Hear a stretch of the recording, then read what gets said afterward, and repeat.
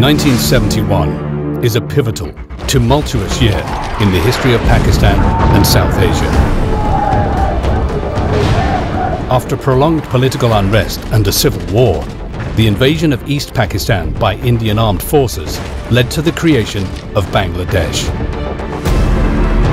Here, for the first time in world history, was the most awkwardly constructed nation-state.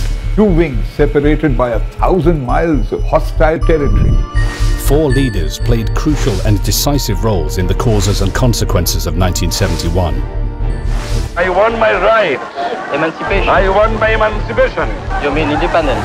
That I don't mean. Yeah. It can be done many ways. हम हर तरह से मुक्ति वाहिनी की सहायता करेंगे. Why should I waste my time here in the Security Council? It's just assumed by people in Bangladesh that it is the Pakistanis who did the violence.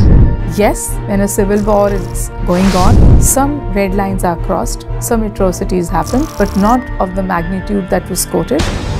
You get into this point separating dogma from proof, and the problem was that case Bengalis wound up being dogma, and it was reinforced. It's true that India certainly did not sort of accept partition and Pakistan with any degree of grace and adopted hostile postures. But I think it's very easy to sort of lay the blame entirely on others.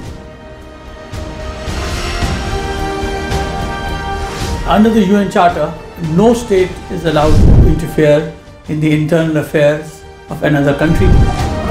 This documentary aims to revisit the events and circumstances that led to the breakup of East and West Pakistan and the birth of Bangladesh in 1971.